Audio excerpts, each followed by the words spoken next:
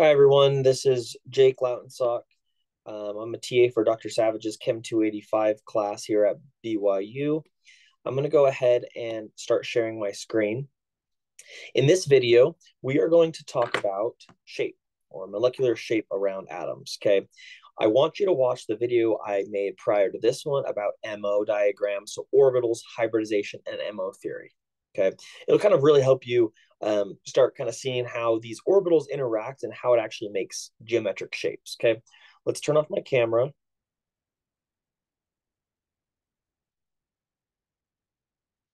And we will jump on the this note page here, okay? So we're looking at shape, okay?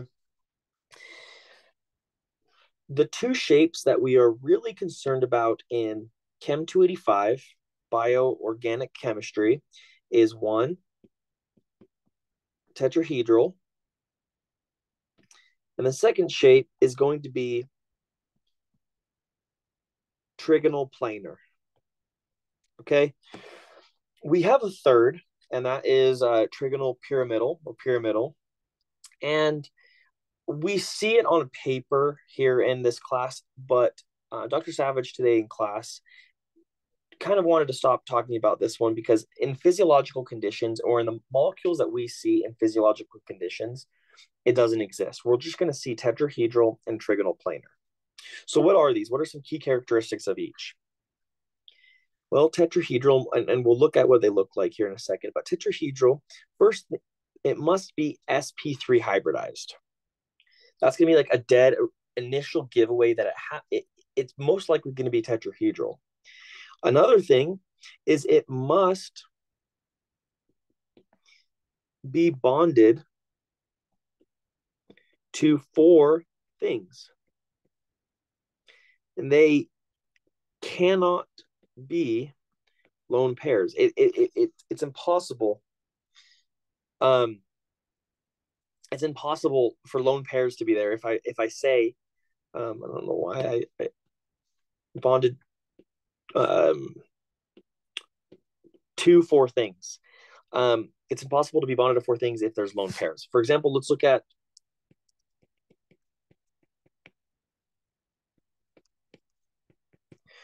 okay, so this carbon is sp3 hybridized, so I'm initially thinking tetrahedral, and it's bonded to four things. That means that the shape of this is tetrahedral.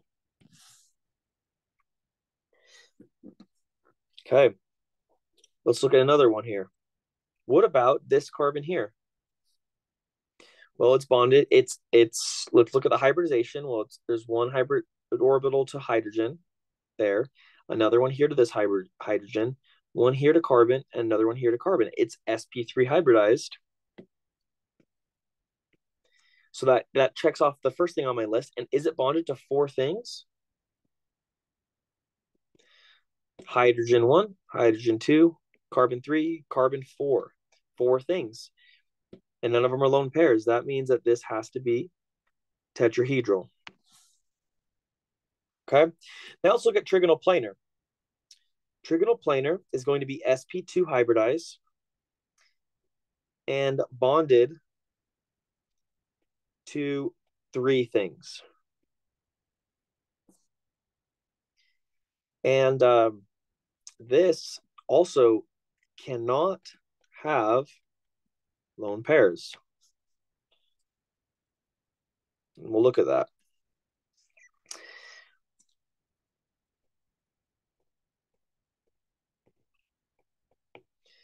Here's an example.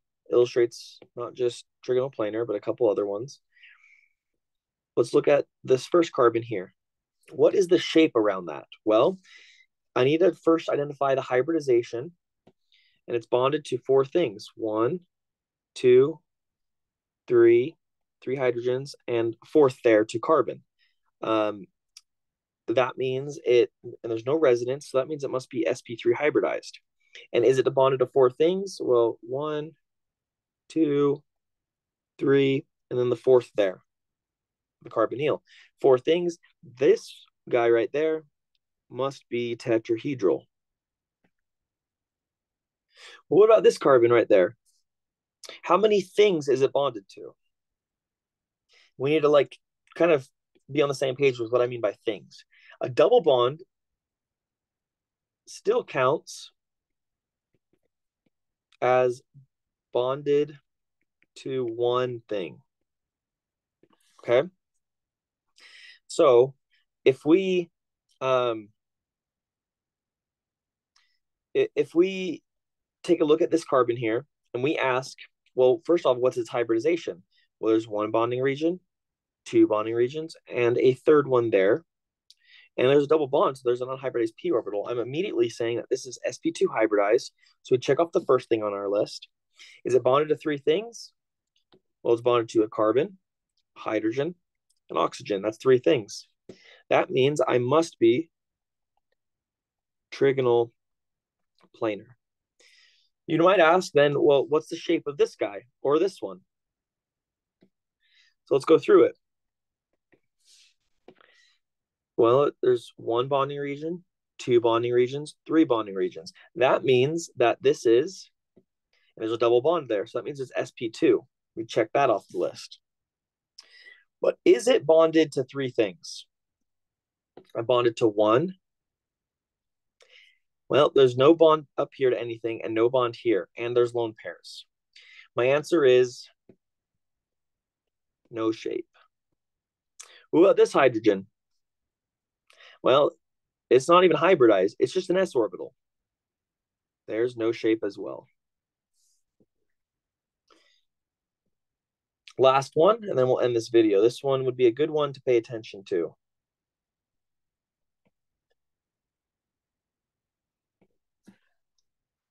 This is going to add on to our conversation about sp2 versus sp3 hybridization.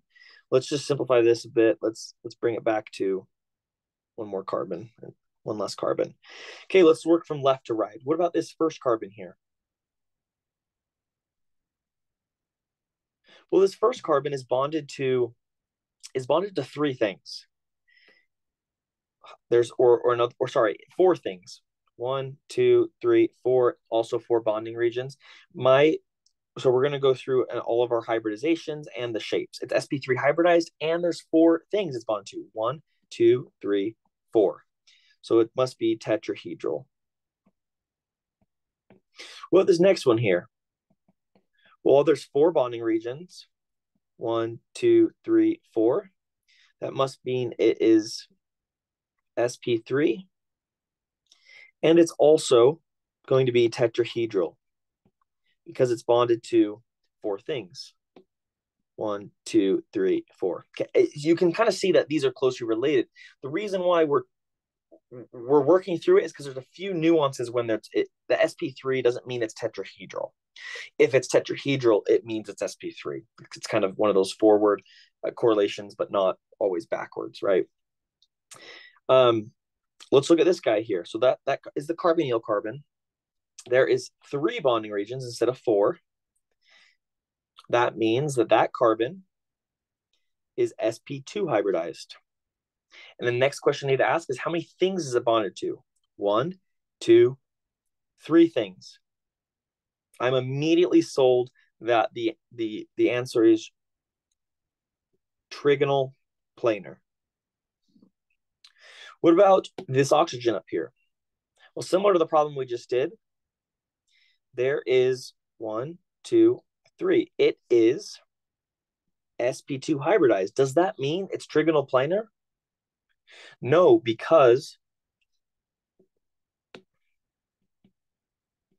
there's lone pairs there. It's not bonded to three individual things. It's bonded to a carbon and nothing else. So it's sp2, but there's no shape. Moving on. I don't know why I've switched to red. Let's move on to this nitrogen here. You're tempted to say that there are one, two, three, four bonding regions. Okay, but we need to put a pause in that and draw a fun resonance arrow.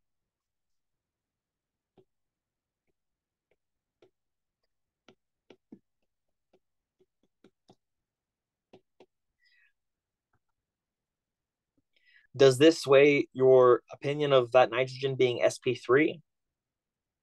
It does, because now this nitrogen has a bonding region to a carbon, to hydrogen, and to another carbon with no lone pair. So there's 3 bonding regions, making this sp2 hybridized. So a key principle: if resonance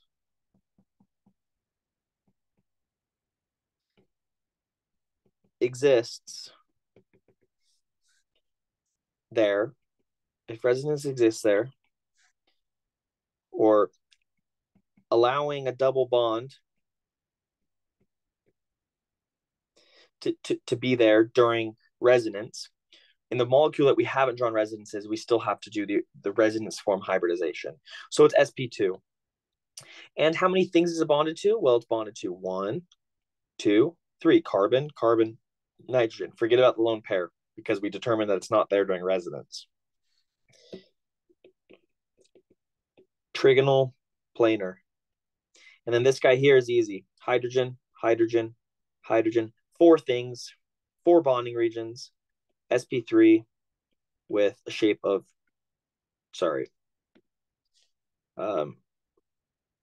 tetrahedral. Cool. I hope this was helpful. I'll scroll out here so you can see kind of the whole page. But I hope this allows you to answer some of the shape questions on your homeworks and the quizzes and tests coming up.